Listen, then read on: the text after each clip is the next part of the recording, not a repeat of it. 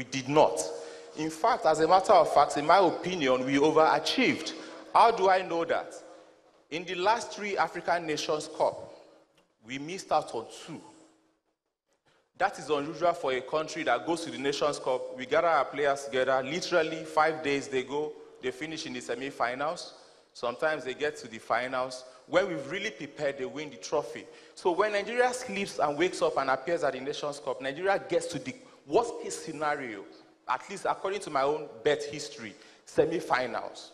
So without you doing anything, certain things will fall in place. But we've not been intentional, whether it's about cultural leadership, whether it's about the economy, whether it's about anything, but something has to be said. The biggest leader of black soft culture in the world is Nigeria. And that has been done in spite of the Nigerian reality of governance. And that has been led mostly by young Nigerians. You go to anywhere in the world, Davido performed at Suriname. Many Nigerians did not know there was a country like that before then. Wizkid would be going to Haiti. The likes of Basket Mouth, the likes of, what's his name, Egberi Papa, they've gone to places that most Nigerians do not know even exist. And these people actually knew about them before now. What happened in those sectors? People sat down and said, look, actually, people don't give government this credit, but government was a part of it. And I think this was before democracy. People sat down and said, look, all this foreign music that we're playing on our radio stations is too much content from foreign. Let's reduce it by a certain amount. So they basically said, you must play a certain amount of Nigerian content. When people tell this story, people don't tell it, but I remember it very well, even if I was very small.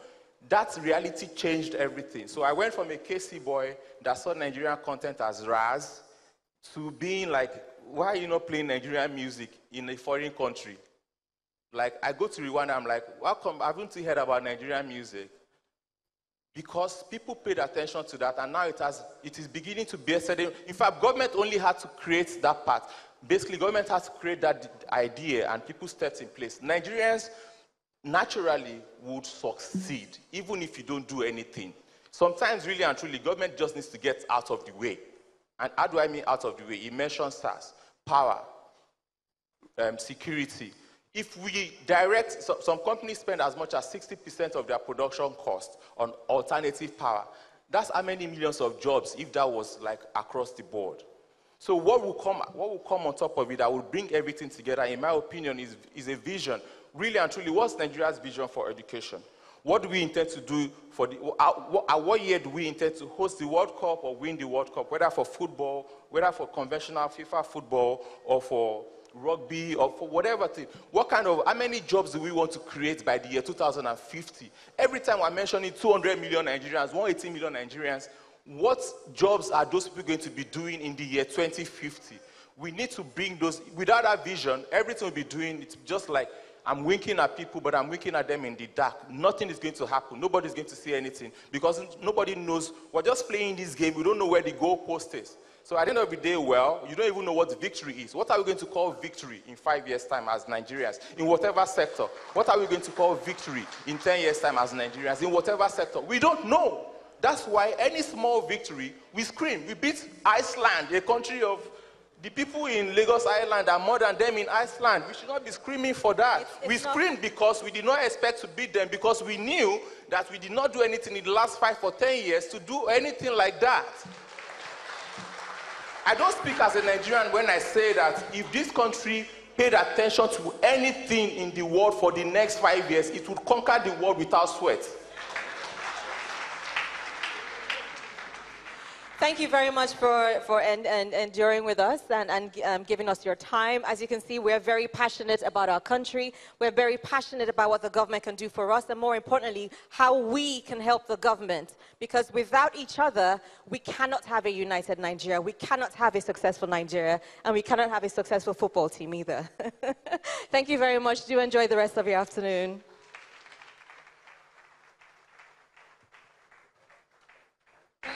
Thank you very much. Thank you very much. Thank you very much to our moderators. We are going to have a goodwill message from Basket Mouth. Basket Mouth, please don't leave the stage yet. But thank you very much for this session. Hopefully, we will start building our nation better. So Basket Mouth has a goodwill message for our celebrant, His Excellency, today.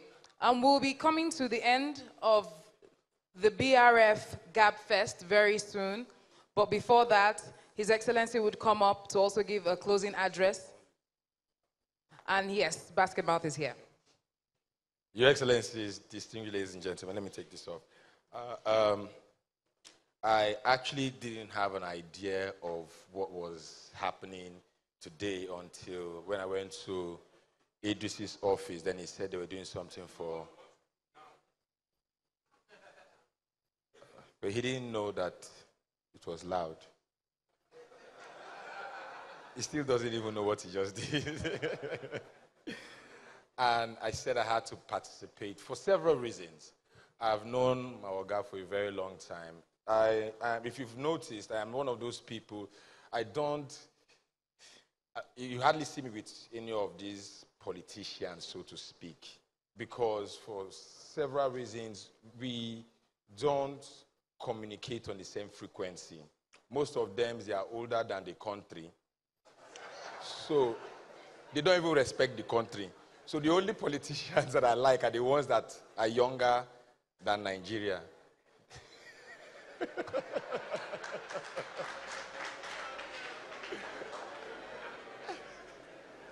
And I want to say happy birthday, sir. I'm sorry, I'm going to walk around. Not many governors has thought about the idea of calling youths, entertainers, calling them together and say, come sit down. I want to listen to you. Tell me what your problem is. Tell me how I can solve it. Tell me the places to look at. He did this over 20 times during his time in power. We'll go to the State House, we sit down, we eat and dine and wine with him. And it happened all the time. And even though a lot of things didn't happen because of time, it gave us that confidence. And the one thing that most youth need is confidence. One time they said the youths are lazy. A lot of youths got angry. But to think about it, are we really strong in what we do to a large extent? Because I know what I'm about to say might be a little bit edgy, but the man that said we are lazy was in power when he was pretty young, right? He left power, leaving the same problem he saw there. Came back years later to get into power. Nobody did anything about it. Of course he would think that the people are lazy. And when he said the youth, he didn't mean us. He meant people younger than him. So it's not only the youth that should be upset. Oga, you too, you should be upset. I'm just kidding. During Oga's time in power, a lot changed. A lot changed, be it entertainment, infrastructure, everything. And one thing that I just heard that he did, and I know that nobody here, I don't know if anybody heard about it, but in 2012, there was a plane crash in Ikeja, Dana Air.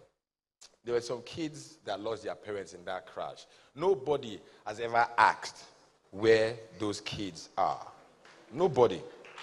But just to let you know, those kids, they've all been living with His Excellency and the wife since 2018. That thing happened, I think, in June.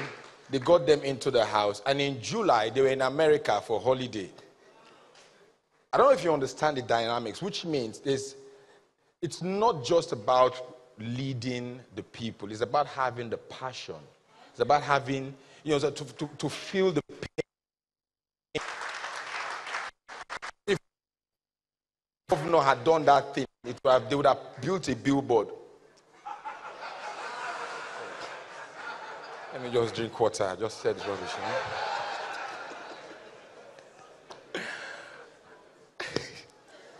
Your Excellency, I want to wish you a happy birthday. I want to wish you great life, great health. I would have wished you wealth. No. When I say wealth, I don't mean those kind of, but you are comfortable. I'll pray for myself.